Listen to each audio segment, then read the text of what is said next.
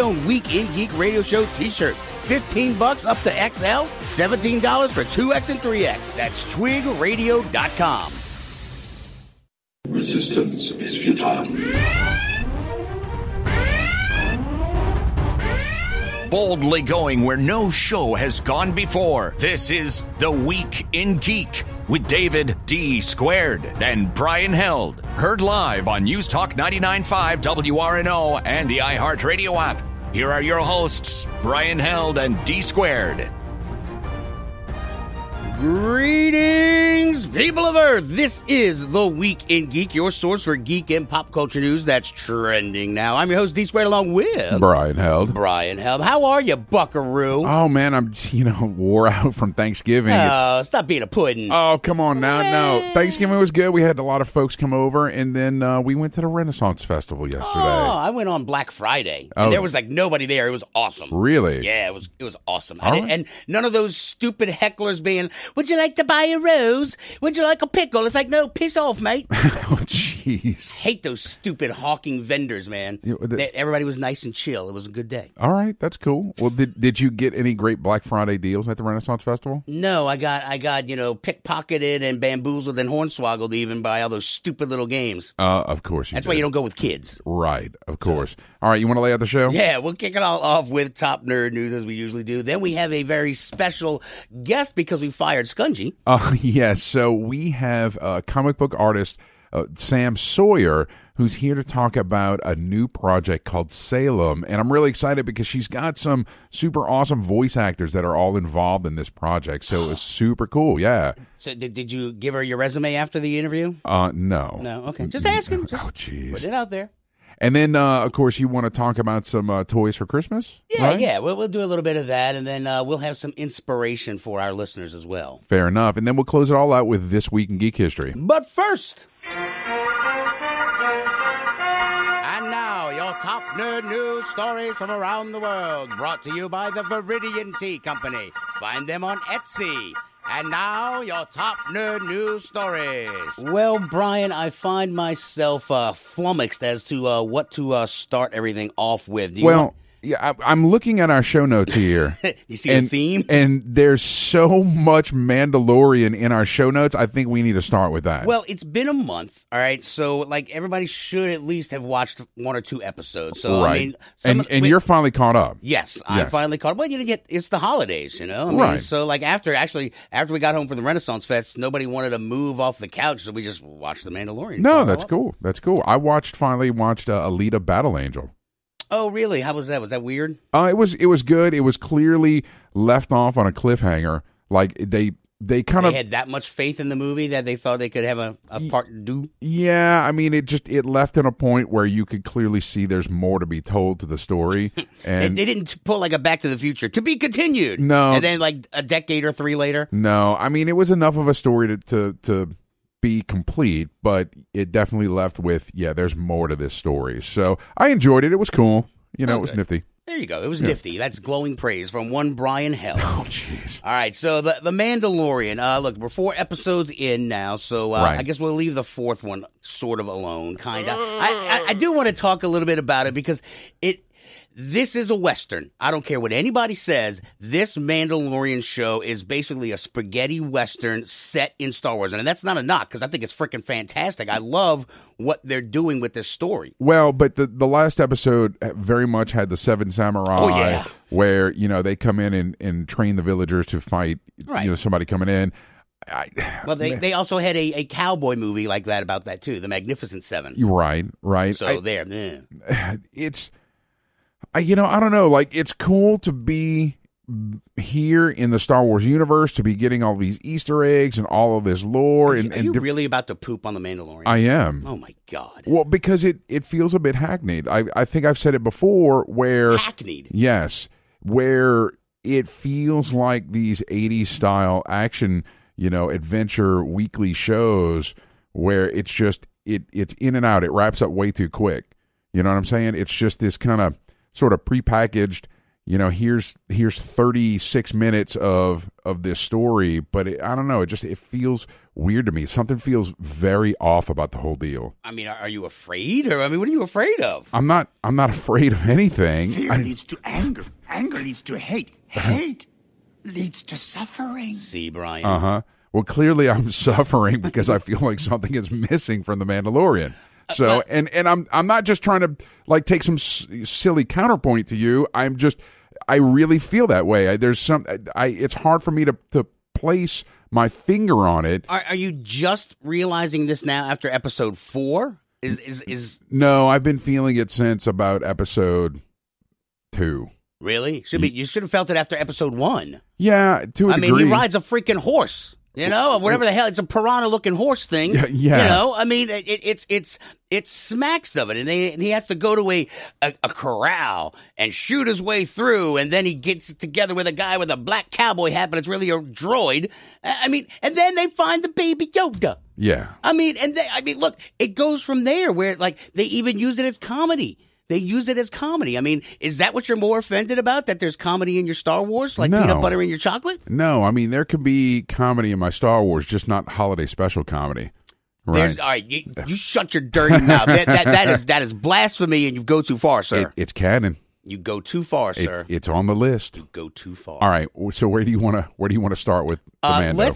Let's start with Yoda and Yaddle's love child. Oh God. What? I'm pretty sure Yoda and Yaddle must have stepped out on the Jedi Order because you can't have family. I mean, look. I mean, that's what happens. So leads to anger. Fear you lose your hate. Leads to suffering. Okay. So he didn't even pay attention to his own advice. Yeah. But do you think that's really what happened? Well, I mean, The Mandalorian takes place 5 years after the Return of the Jedi. So he would have been alive because the whole thing about the openings, the first episode was that your target is 50 years old, okay? So it's like, the old bait and switch, and then you find a baby and little baby Yoda. So that means that the baby was before the Phantom Menace. For the Phantom Menace. So it's been around since the beginning. And I don't know, Yoda, he was a young Yoda, just hanging out with all those younglings, Wait, no, I'm not going there. I'm just saying hanging out. I don't know. No, he was still like a couple centuries old. So I mean, I'm sure. Couple centuries, like 800. Right. So so he'd already gotten the wildness out of his system. So maybe it's just maybe he wanted to settle down and have a kid. Yeah, but he can't because he's super Jedi. I mean, he's the principal of the school, for God's sake. So he can't not heed his own advice because of all the things he was preaching to little Anakin. Right, they're supposed to be celibate, right? Right, and so I'm thinking that perhaps we don't know a whole lot about his race, his species as a whole. The tridactyls. Is that what they're called? The fans call them tridactyls. Fans are stupid. Well, that's the fan accepted term. I for include Yoda myself species. in that too, Yes. because Okay. I know I'm stupid. All right. But we don't know a whole lot about that, and I think maybe at some point they'll loop us in. One fan theory that cropped up, though, as to why they wanted little baby Yoda is that the Empire is trying to milk him for his midichlorians. Yeah, that would be terrible. That would be absolutely awful. Then I would walk away, and I would join you in your picketing and protesting of the Mandalorian. I haven't started picketing yet. You Dave. look like you're going to picket. We're not going to protest. We're not going to protest. But I don't know. I mean, I'm wondering what the deal is with this. But is that part of the stuff that irks you so? Because, I mean, it seems very uncharacteristic. I mean, that's what makes a story, though. A hardened character that you kind of know he's the lone gunman. All of a sudden, he falls for this little baby that he sees maybe some sort of, connection to, and hates the Empire because they realize he's going to do something bad to the little guy. And then, he storms the fortress, in essence. Yeah, I don't know. Maybe it's just the delivery of the story, right? Like if you compare it to, say, I don't know, like one of the HBO sort of streaming series like Game of Thrones or something like that, where you have these longer episodes that are an hour in length, and there's a greater story that's being delivered to you, right? And the delivery method for The Mandalorian is these little bitty chunks that just feel kind of goofy. If that makes sense. No, I don't get you. No. I mean, there's a lot of action. I mean, I get what you're sort of saying, or I guess I understand part of what you're saying, where it's like there's not a whole lot of exposition or big dialogues between some of the characters. I mean, because obviously the dude's got a helmet on, so he ain't gonna, I was actually glad he was chatty a bit. I was glad to hear him actually talk. We still haven't seen his face, which will lead us into our next topic, but not yet. Okay. But I think there's not a whole lot of depth except for like when he's with the other Mandos and they're very religious and this is the way. This is the way. But I think all of this kind of lends itself to wanting to watch more, though, because there's all these little story arcs and little strings that they're pulling, and you tell me you don't want to know what's going on with Baby Yoda. Tell me you don't want to know what's going on with the Mandalorians. Tell me you don't want to know who the hell that stupid Imperial governor or Moff or whatever he was who's with dirty stormtroopers. Stormtroopers don't clean their freaking armor anymore? I don't care if the Empire... You clean yourself up, trooper. You are just rah! What about all the sand troopers on Tatooine? Like, they're sand troopers. It's in their name. These guys are like urban guys, and they got dirt. Where did they get the yellow dirt from, or the orange dirt? I don't know. See, these are the things that irk me. Okay, well, and you're absolutely right. I do want these questions answered. I'm thinking just the delivery is really throwing me off, and that's kind of sort of my issue. I mean, I'm going to keep watching it. Obviously, every Friday they're coming out, so I'm going to be. Welcome to Star Wars, The Mandalorian. Brian's version. Look, it's a little baby. I will save it. Now, let me tell you why I shall save this little Yoda baby. This is what you want? You want the more...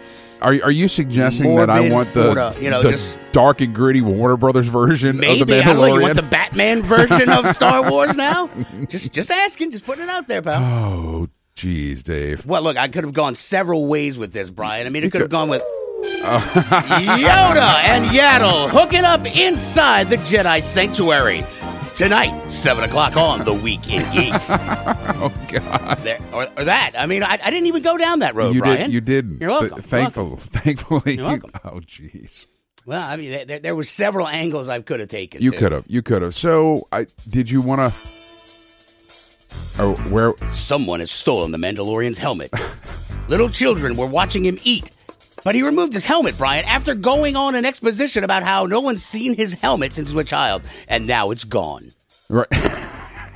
Did one of those kids steal that helmet? Dirty little kids, little rugrats stealing his helmet. Are we going to find out in the People's Court? We are. That's exactly where we're going to find out.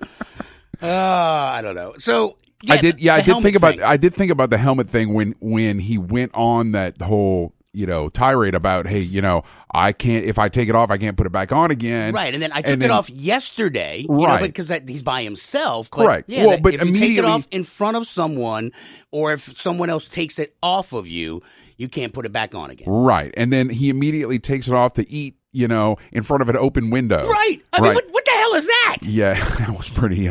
I mean, there wasn't a two-way mirror there. I guess kids don't count.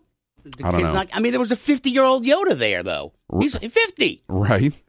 Well, maybe he was outside playing and trying to eat those frogs. Sidebar. Yeah. 50 years old. No wonder the species only got 3 or 4 members. You're 50 years old and you're still got the mind of a child just because you got super duper force powers. That's going to keep you alive. Hell no. No wonder his race is almost extinct. True. That's a horrible. What's the word I'm looking for? Evolutionary process. Yes. Just bad evolution. Amazing they're not all dead. So, as another quick side note, I saw something pop up around those particular scenes. I think it's at the 16-minute mark of episode 4. Okay. You can see in the hut where the Mando's talking to the lady, you can see a boom mic in the background. Really? Yeah, it's kind of funny. Wow. So, you sure it wasn't just, okay, I got nothing. So, like space junk or whatever? Yeah. Yes. Right. Space debris. Right. I don't know. I did like the 4th episode. I don't want to go too deep into it, but it had that cool Magnificent 7 kind of feel to it. And I thought it was kind of cheesy and cool. What I do like, though, and then we'll move on from this, is that the world is completely immersive. the aliens aren't forced upon you. Like, you've got a Quarren to start off episode 1. You've got the Klaatuinians who are attacking the poor little shrimp farmers, and then you've got the Nikto who are protecting little baby Yoda. And the Nikto are the ones that are Jabba's, slaves and guards. Same thing with all these guys, and it's just like they're putting them in there, and it doesn't feel forced. Yeah. It's not. It's not. They save a human village, but they're being attacked. I don't know. That's one thing that I really love because it's immersive. There's a lot of backstory, and I think that's probably the best part of the show so far. I did think that, what is it, episode 3, where we get to see a bunch of the Mandos, especially when we see them in action, and there was like that heavy weapons Mando. I got to get me one of those. Yeah, that was pretty tight. So that was. I mean, there's a lot of cool stuff to the show. I mean, look, at the end of the day, Star Wars really is a Western action movie. You know, I mean, it really is. I mean, we've just, immersed ourselves in it and maybe taken it too far as fans. Oh, jeez. Just putting it up there. Did you want to dig any more into the helmet thing? No, I think we kind of touched on it. It's weird. Well, yeah, maybe a little bit. The whole thing about canon is that, in the Clone Wars and all the other the cartoons? Resistance, not the Resistance, the Rebels. They meet their other Mandalorians. They all have their helmets off. She's the main character. She's a Mandalorian, but the Mandalorians are tribal, so this might just be a different tribe, and they live by a different set of rules. Because really, the Disney's continuity people would have never let this fly if you're not going to get an explanation at the end of the series at some point. Yeah, because was it Sabine Wren was the Mando from Rebels? Yeah, and as soon as you meet her, she doesn't have a helmet on. She's tagging a building. Right. Yeah. Whenever she's not in combat. So, yeah. I don't know. I think you're absolutely right about the tribe thing.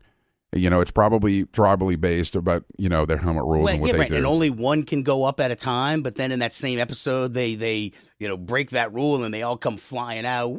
Pew pew pew pew pew pew. Yeah, it was pretty tight. It was. Yes. So, all right, we got to knock out a break. So let's take care of our guest. Yes. So when we get back from these short commercial messages, our guest Sam Sawyer will come on. Like I said, she's a comic artist, and she's going to tell us all about Salem. So guys, stay tuned. You're listening to The Week in Geek on News Talk 99.5 WRNO.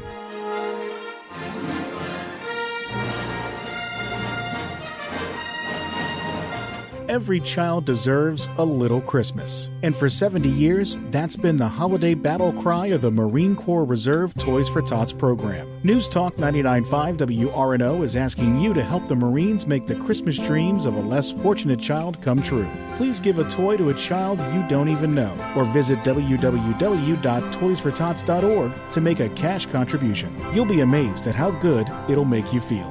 And have a Merry Christmas. Friends, is your morning tea just not your cup of tea? Then try the tea blends of Viridian Tea Company. At Viridian Tea Company, they sell blends guaranteed to make you think outside the box. With such blends as Tea of the Necropolis, Quantum Mechanics, Spider Witch, and many more, your tea experience will be out of this world. Look for the blends at Tubby & Coo's Mid-City Bookshop, located at 631 North Carrollton, or on Etsy at Viridian Tea Company. Try Viridian Tea Company today. Your taste buds will thank you. You've waited for it, and now it's here. Get your very own Week in Geek Radio Show t-shirt and help support our show. These 100% cotton black t-shirts with the Week in Geek Radio Show logo are going fast. So don't wait. Go to twigradio.com and order your shirt now. Just go to twigradio.com and get your very own Week in Geek Radio Show t-shirt. $15 up to XL, $17 for 2X and 3X. That's twigradio.com. Jezebel Johnston, Devil's Handmaid by Nancy Hansen, is now an audiobook read for you by Brian Held.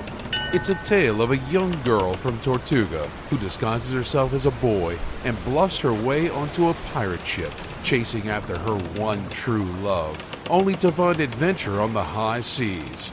Jezebel Johnston, Devil's Handmaid is available on Amazon, Audible, and iTunes. Get your copy of Jezebel Johnston today.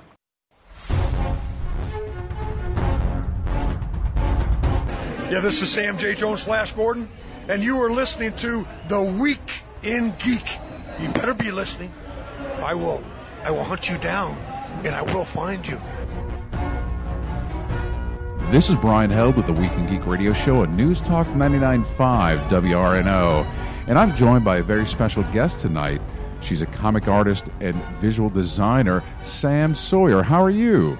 I'm doing really well. How about yourself? I'm wonderful tonight. So, let's dig in here now. But before, you've got some great properties that I really want to dig into. But you're fairly young. How long ago did you get into comic art and got started? So I started doing comic book art and actually going to comic book conventions right around when I was 18 years old. I believe, if I'm remembering correctly, one of my very first conventions was when I was 18 and I had just started college, actually, and I had forgotten I think I forgot my button maker at my dorm, and so I had to rush back to get it, and it was just the beginnings, Right. Okay. No, that's cool. Now, one of the things that you've worked on in your experience to then to now is tarot cards. Tell me about how you got into dealing with tarot cards. It's very interesting, very specific niche to get into. Yeah, so I've always been really, really fascinated by anything that deals with the occult, anything with magic, anything that's very, self-expressive in such a way. And I actually I really wanted to learn how to read tarot. And, a lot of it comes with just memorization of the definitions in the cards. And for me personally, being a very visual learner, I was like, you know what?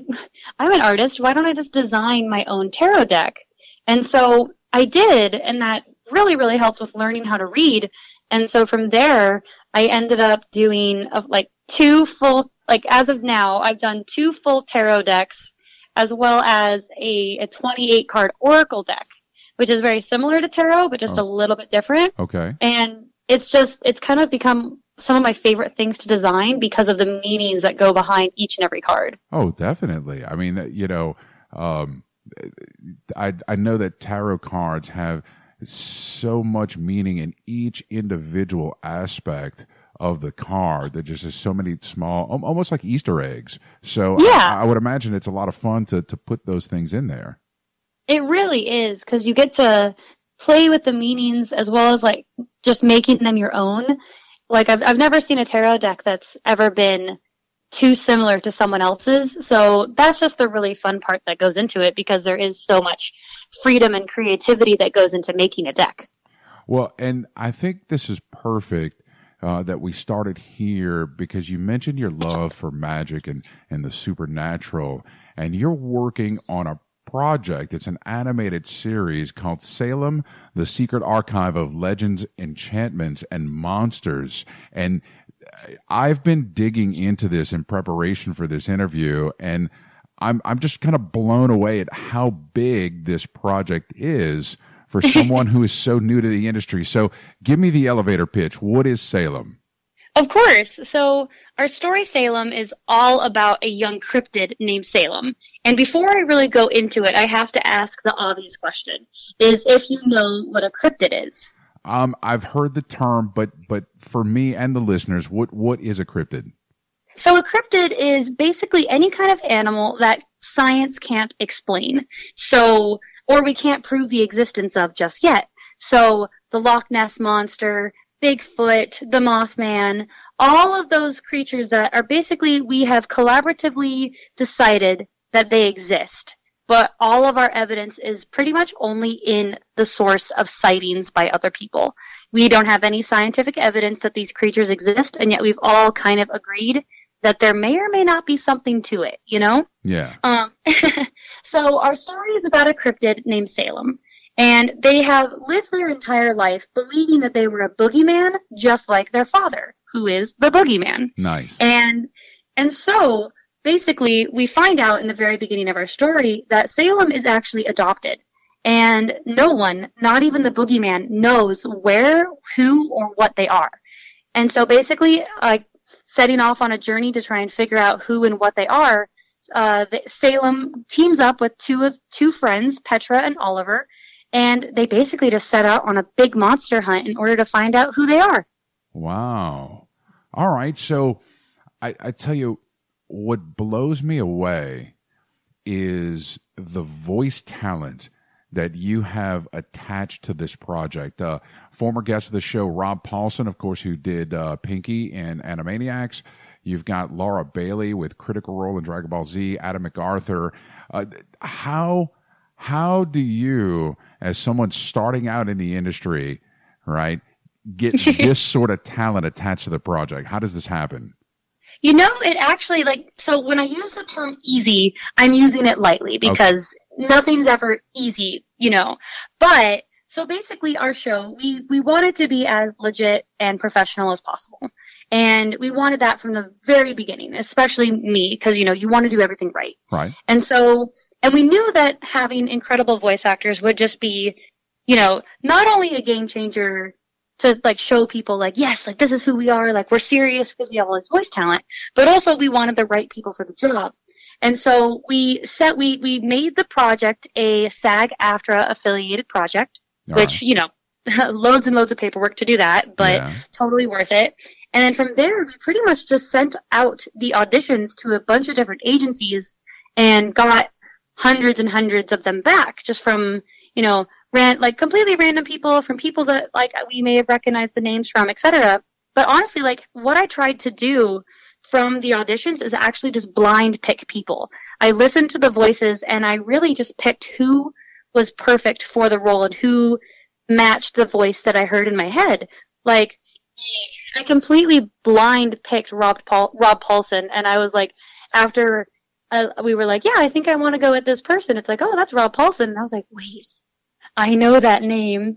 And it was just super crazy kind of actually looking up everything Rob had done and realizing this is who we just got on the project. Are you kidding?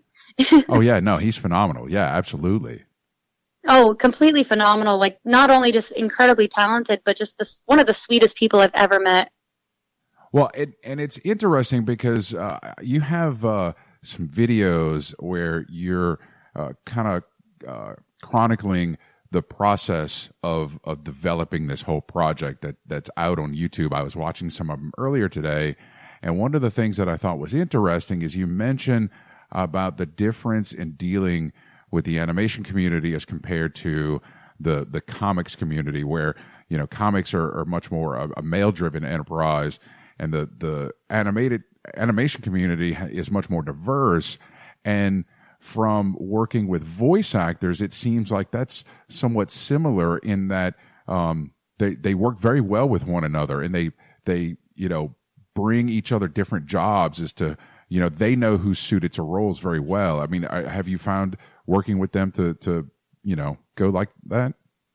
Oh, totally. It's really fascinating because the animation world, it's very linked, of course, to the voiceover world, and everyone is just so incredibly amazing, and everyone wants to lift each other up. There's no competition of who is better because it's such a diverse community that it's oh, well, you know what, my voice might not be perfect for this role, but I know exactly who would be. Or oh, this project, I know a really great artist for this. It's such a community and a collaborative project and just industry. It's really, really just welcoming because in the comic book world, chances are all of the artists that you ever work with or talk to, they all live in different states and countries. I've worked with people that have lived in the Philippines, and I've worked with people that live in my neighborhood or in another state. It's a little bit more isolating in the comic book world just because of how, you're drawing a comic. You're not necessarily working on this big thing that, you need to be in person for. You can hire someone across the country, across the world, and it doesn't matter. So it's really interesting seeing how different the worlds are, getting to experience both. Oh, most definitely. So where are you in the process for this animated series? I know you were doing a Kickstarter to get some funding for season 1. So where are you at? When can we sort of expect to see this come out? Yeah, so we just finished our Kickstarter about 2 weeks ago from Thursday, and it was really awesome. We ended up raising around $75,000 for our first episode, just to launch this first season and get going. And right now, we actually are in the process of getting our writer all secured onto the project. So, and obviously, like, writing is one of the most important pieces of the show. Absolutely. And so we're finishing that up this week, right before Thanksgiving. And we've already got quite a bit of concept art and development finished. So we're actually a little ahead of the schedule that we initially thought. So my goal, which we're still debating on an official release and an official announcement, but we would absolutely love to have our first episode either teased or finished by San Diego Comic-Con of 2020. Nice. All right. That's our goal. It's such a creative space. It's such a great place to reveal projects and to get to show them off. Even if it's just a teaser of our first episode, we'd love to be able to show people what we've been cooking up. Oh, definitely. Now, as a comic artist yourself, are you doing like the storyboards and the principal artwork for this that animators are going to use to produce the series, or are you actually going to do some animation yourself? Oh man, I wish I could say I was that talented to be able to do animation. That is a skill that I've played around with and I recognize is not where my strength is. I am an illustrator through and through. All right, that's fair. But because of that, like, I know where my strengths are, and I've done pretty much, like, when it comes to the main characters, I've done all of the concept art. I've had one other artist help me out with designing the monsters and the cryptids. But for the most part, I want to help as much as I can, especially with the what's the word? Like the conceptual, like visual, like designs of the property and of the story. Right. Color plays a huge role in our series, and so I guess my official title on the project, aside from being the creator, is the art, like not the art concept. It's the visual development art, like person. All right. Something about making sure that everything looks right, and also something really cool about the project too is that it's become very collaborative, like I've said. And so I get to bring in other artists and be like, you know what? You have strengths in this field. You would make it. And so it's been a really awesome process in learning how to delegate and to almost like share those opportunities with other artists. And so that's been super exciting. No, I could definitely see that, how you have this idea and then you're putting it down and expressing it to others, and then you all are coming together as a team to make it even better. It must be a phenomenal feeling.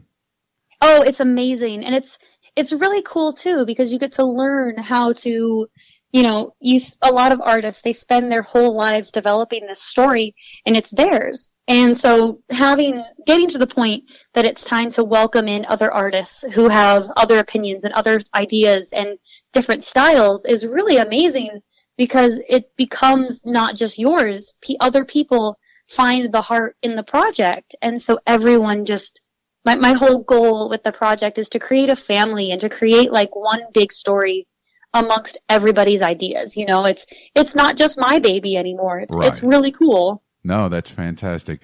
Now, Sam, unfortunately, we have to get to a commercial break pretty soon. So where can folks find out more about you, the projects you're working on, and, of course, Salem, the secret archives of legends, enchantments, and monsters? Yeah, so you can find my personal Instagram and social medias and Twitters and all that at Sam Sawyer. And then if you want to follow along with Salem, you can find us on pretty much every social media platform under the Salem series. All right. That's fantastic. Well, Sam, we really appreciate you taking the time tonight to spend with us. Of course. Thank you so much for having me. Absolutely. Hang tight. Guys, stay tuned. When we get back, we're going to close out the show as we always do with This Week in Geek History. Stay tuned. You're listening to The Week in Geek on News Talk 99.5 WRNO.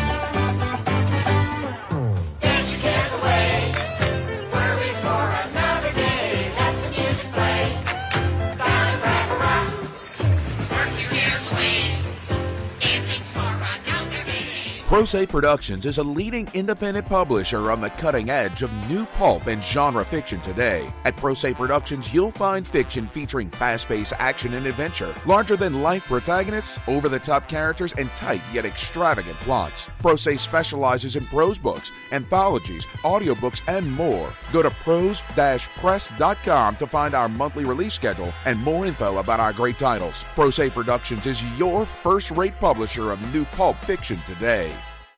Jezebel Johnston, Devil's Handmaid by Nancy Hansen, is now an audiobook read for you by Brian Held.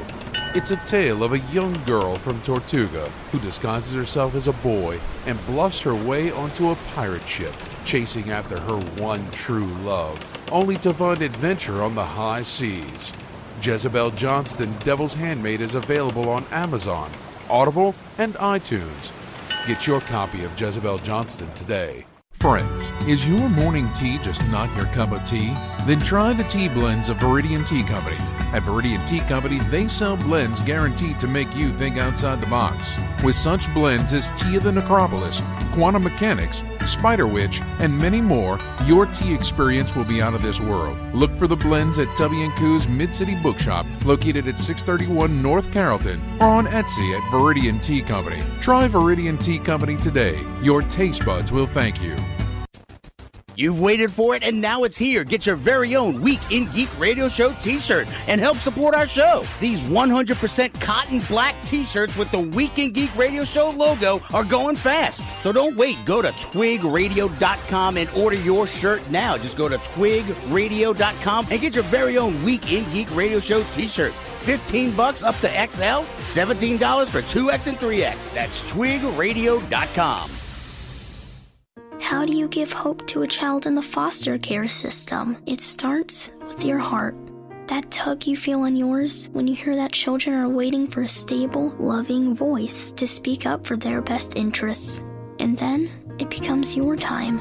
What started out as a feeling that maybe you could make a difference becomes the difference. Change a child's story. There is a child waiting for a volunteer like you. Log on to louisianacasa.org to find a program near you.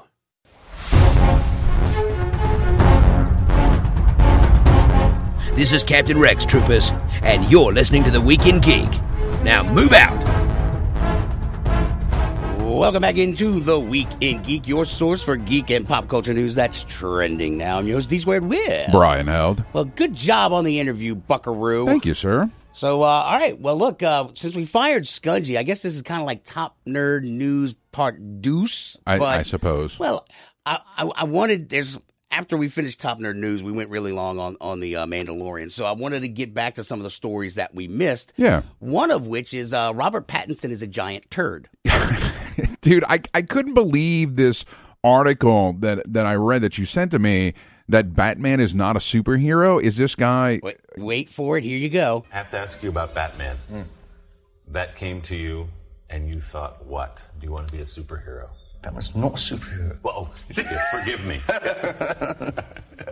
Laughs it off. How do we classify It's weird. that? I always balk at it. I'm like, it doesn't count. You need to have like magical powers. I mean, to he's be got a superhero. cape, so that's a pretty good start. Yeah. The cape is there. Yeah, I'll give you that one. So, you have to have magical powers to be a superhero. So apparently that means all mutants are not superheroes. No, well, I guess so. But it also means that, all of Hogwarts and, and the class that he was in at Hogwarts, they were all superheroes because they had magic powers. I guess. By his definition. We're just going by his words, though. Right. No. So Harry Potter was a superhero. Harry Potter's a superhero movie? By his logic. Very interesting. I didn't even think about that. There you go. It's the Harry Potter superhero saga. There you go. It's ridiculous. Look, I think with his stupidity is that while all of us kind of want to see the world's greatest detective take the screen, Right. I mean, it might not be as sexy and cool as the dude with all the great gadgets and where does he get all those wonderful toys? That screen-worthy Batman. After what we got from the Joker, though, I think, it would be cool to kind of see something along those lines. It'd be like a detective movie, but, I guess he wears a cape to go detect stuff. But Robert Pattinson, in an earlier interview, said that what drew him to the role was that it was the deep complexity of the character. It's like his parents got killed by, a criminal. Gangster. And so take whichever origin you want to pick. Right. We're killed in an alley, and thus he donned the cape, and, he takes all his angst out on the criminal element of Gotham, of which there is a lot. Yeah. So it's never-ending therapy for Batman. Right. Yeah, not very complex. Right. Yeah. I don't know. So I mean, that's what cracks me up is just that it's like you don't have superpowers like mutants. I guess maybe in his mind, being able to teleport like Nightcrawler is a magical power. Yeah, but it's genetic. Right? Reading minds, it's magic. Ooh, it's magic, Brian. Oh man. Yeah, I don't know. I'm really I was interested in the movie at first, and now seeing and hearing Robert Pattinson, I just want him to just go away somewhere and not come back. I don't know. I mean, maybe Warner Brothers will find success in doing these one-shots. I don't know. Do you really think that, Brian? Well, are you just pandering to the DC fans out there? Well, I mean, Joker was very successful. It was.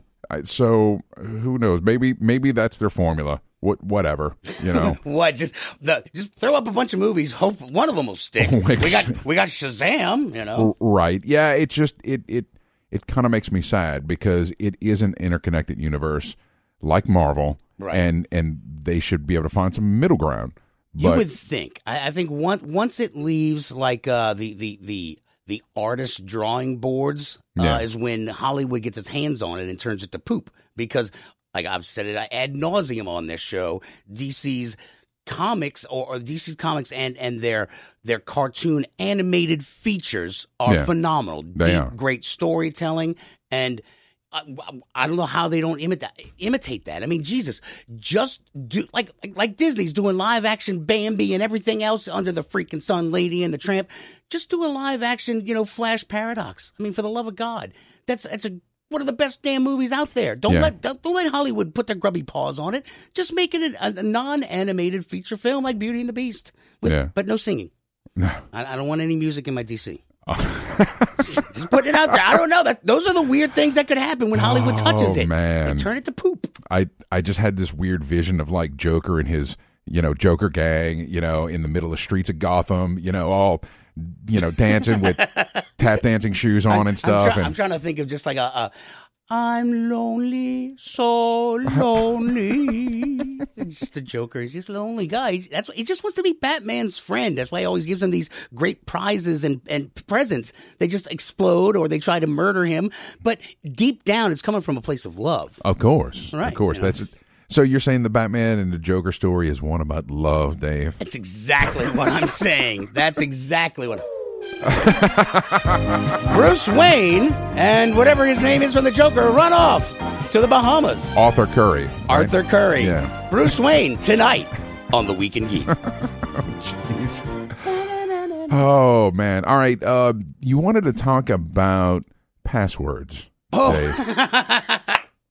This is a hot topic with you and I, Brian. Well, it is because you have to change your password on a regular basis. Well, and for iHeartMedia, they make you do these things. Right. I just had to change it again. It's obnoxious. It's standard IT policy to change your passwords everr 90 days. Right. But IT for as long as I have been. Right. Yeah. And I was so happy to find this article that the guy who instituted all these crazy policies that you so love and adore and worship is apologizing for it because he realized they're useless. Well, yeah, and so the thing is, well, yeah, 15 years ago, he wrote this set of standards that at the time there wasn't a lot of discussion or there was no internet research, either. into passwords and what they meant, and he wrote this big white paper on it, and white paper. I don't know what the hell is that. Is that what? It's an industry term for a document that provides information about a specific topic. So like a workbook or something, or it's a treatise about a particular nice. a particular subject, Dave. And then they nailed it on every church in America. You shall henceforth use quirky little figures in your password. I have spoken. If a company is going to produce some sort of product or process in the IT world, they're going to write a white paper that describes it in detail, and then you can, go get it from that company and find out more about it. Yeah, that's kind of essentially in a nutshell what a white paper is. So wow. Well, there you go. So the thing is, what we've known for not as long as ago that this was written out, but we know that phrases like "Mary had a little lamb" is more secure than a password of random characters and numbers. Yeah, and or if you characters. spell out "sorry" using special characters like the $sign and whatever. Right. I mean, you could throw some of those special characters, but having a phrase, right, is more secure. And this particular article you brought up, a nonsensical string of random characters would take 3 days to crack. Right. Whereas a passphrase would take 550 years. So Doug Holland, our old head engineer here at iHeart, God rest his soul, one of the he would just pick music lyrics and stuff like "sitting on the dock of the bay." Yeah, that would be a password. Right. And so you just now, if you knew somebody's favorite songs, you could probably just type them in and just hope eventually maybe you'll get one. Right. But it's something that could be fairly easy to remember, right? Right. But it is of a significant length. I mean, sitting at the dock of the bay, that's a lot of characters. It would take a very long time to crack that. So, yeah. I think I would rather use this one. I fart in your general direction. Okay. Yeah. You're welcome. That's really for you, though, too, because you and your password, treaties making me change my password and dictating that I have to have weird characters in them. I'm not dictating it, Dave. I'm just helping you adhere to corporate policy. Yeah, you're enforcing it like some sort of rules lawyer. Right. Okay, so now, is it time to inspire the audience? Apparently it is, Dave. I think it is, because, Brian really is an artificial intelligence. We know that he was built of spare parts at Texas Instruments. And so here we go. And now, Deep Thoughts by Brian Held.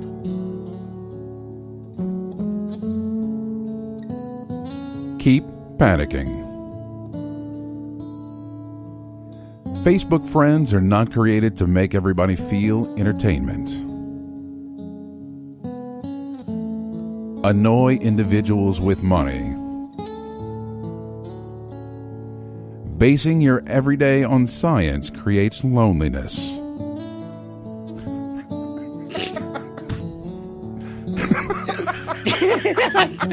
Try to tell yourself that you are horrible. Keep it together. Keep it together. Oh. Although a wiener is a brother isn't necessarily a wiener. Oh, Jesus. Before inspiration comes the slaughter. Now that's a good one. Put that on a cat poster, baby. Oh, Jesus. If you want to get somewhere in life, you have to try to be dead. Oh, why did you give me this, Dave? Being a full-time cat lady is 1% will to power. The rest is theater. I think this one sums up this whole segment. This is good. Never stop being weird, Dave. There you go, and that was Deep Thoughts by local celebrity Brian Held. Oh, jeez. All right, are we ready for a break? We are absolutely ready for a break. All right, guys, when we get back, we're going to close it all out as we always do with This Week in Geek History. Stay tuned. You're listening to The Week in Geek on News Talk 99.5 WRNO.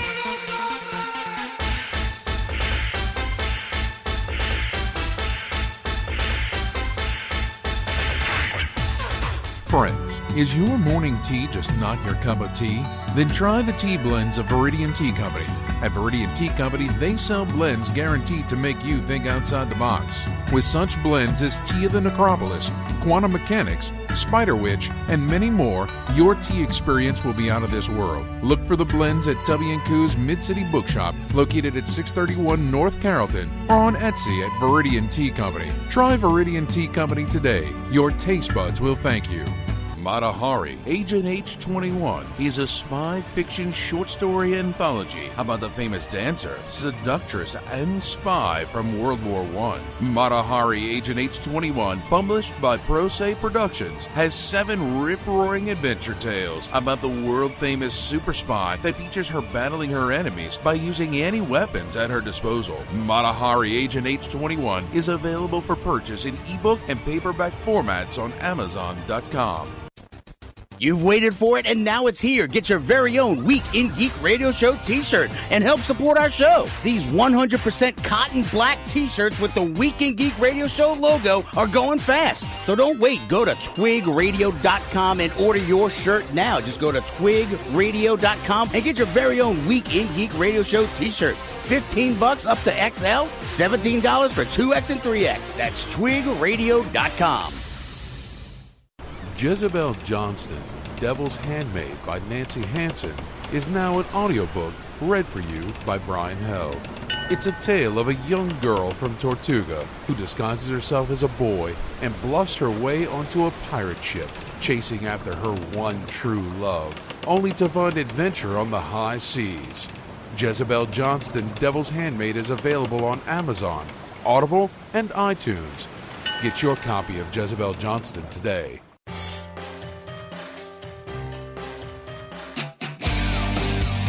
My name is Optimus Prime, and you are listening to Starscream here, and you are listening to The Week in Geek. Call me Lord. Welcome back into The Week in Geek, your source for geek and pop culture news that's trending now. I'm your host, D-Squared with Brian Held. Now, as always, we want to strongly urge you to check out the Facebook page. We're out of Facebook jail, right? Yes, we are. Okay, yes. Good. Facebook.com/The Week in Geek. Check out our website at twigradio.com. Follow us on Twitter at twigradio and the Instagram's The Week in Geek. Now, Brian, how can people listen to this lovely show? Well, if you missed any part of tonight's show or you want to catch your favorite part again, you can always find us on Spreaker.com or download Spreaker for your smartphone or tablet, or also on iTunes, YouTube, Google Play, Stitcher, Spotify, the iHeartRadio app, and a rest stop near you. This Week in Geek History. We're sending you back to the future! Yes! Oh my God! This Week in Geek History is brought to you by Jezebel Johnston, Devil's Handmaid by Nancy Hansen, read by Brian Held. Available on Amazon, Audible, and iTunes. This Week in Geek History. Yes! Oh my gosh! Da-na-na, da-na-na, wow. I'm going to get sappy for a second, Dave. Oh. One of the items on that list of AI inspirational things that we didn't get to is life is too short to simply be mediocre, Dave. And which is why I do this radio show with you. Self-medication never ends. Yeah. God, that AI is wise beyond its years. It is. All right, first item on my list, November 26th, 1965. Gamera, a Japanese film about a Godzilla-like turtle, is released. I like turtles. Gamera is really neat. He is full of turtle meat. Thank you, MST3K. All right. Now getting a little weird. November 27th, 1895. Alfred Nobel signs his last will and testament at the Swedish Norwegian Club in Paris, setting aside his estate for the purpose of establishing the Nobel Prize after his death. Damn, he was that rich? He had millions of dollars to give out $1 million each year? Yeah. So it was like the Microsoft dude of the 1800s? I guess. And you know why he created that, right? Nope. Because, so after reading a premature obituary which condemned him for profiting from the sales of arms, he bequeathed his fortune to institute the Nobel Prize. Oh, my God, he's Howard Stark. I mean, he's Tony Stark. Right. He's both. He's a Stark. Yeah, no, because he created dynamite, right? And dynamite. Right, and they wanted to use it for warlike purposes, and he, because he was like, this is for construction and stuff. And, right. Yeah, and no, they used it for destructive means, Dave, and he was very put out about it. Look, I have unleashed Shiva on Earth, Yeah. There you go. I like that. I learned something. Yay! Of course. Next item on my list, November 28th, 2005. The term Cyber Monday, Dave, comes into use to refer to the Monday following Thanksgiving Day in the U.S. Just the term Black Friday denotes the Friday after Thanksgiving for being the busiest shopping day of the calendar year. That's why we fired Skungy. He's dead right now because of Black Friday. He had to work on Thanksgiving, and he's like probably still at GameStop. Yeah, I saw his dear and lovely wife Leanne at the Renaissance Festival without him because he was at GameStop. Look, sidebar. I know we're wrapping up here in a second, though. But look, I think Black Friday is going to go the way of the dodo soon because it's not generating all that stuff. And now that they open on frickin' Thanksgiving, they're not going to suddenly call it Black Thanksgiving. They're going to call it whatever. Go shop while your family's at your house. Well, sleeping on the couch watching football. I think we should vote with our wallets and stay home. And enjoy family. I'm down with Cyber Monday, man. You don't have to deal with nobody, and just you can shop in your pajamas. Yeah, right. That's the best part. Yep. All right, what's next? Let's see. Let's see. November 29th, 1972. Pong is the first commercially successful video game. It's released in Sunnyvale, California. Yes. Oh, that was the one where it was a quarter machine and they kept filling it up, and the guy's like, "Your machine's broke, bro," but it was full of quarters. Yeah, yeah, pretty Good much. stuff. All right, we got to get the hell out of here. Okay. I don't have a guest book for next week yet. Oh, really? Yeah. All right. Well, so let's leave them all with some inspirational phrases. Rich people, they love to refuse you. You are about to turn into an awful shapeshifter. You should try to understand the implications of that, Dave. Till next time, keep your nerd flag raised high. GFL. Ooh, you did it all sexy. Catch News Talk 99.5 WRNO FM New Orleans anywhere on our free iHeartRadio app.